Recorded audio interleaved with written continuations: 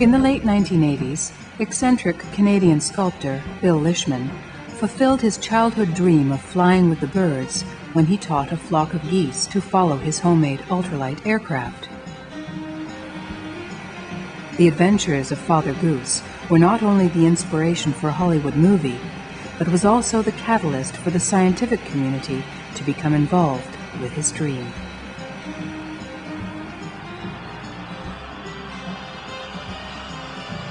During the 1990s, Lishman and partner Joe Duff conducted a number of migration experiments with geese and sandhill cranes. Shown the way just once, the birds, to everyone's amazement, would instigate their return migration. What started as a childhood fantasy would grow into a proven technique to teach new migration routes to birds.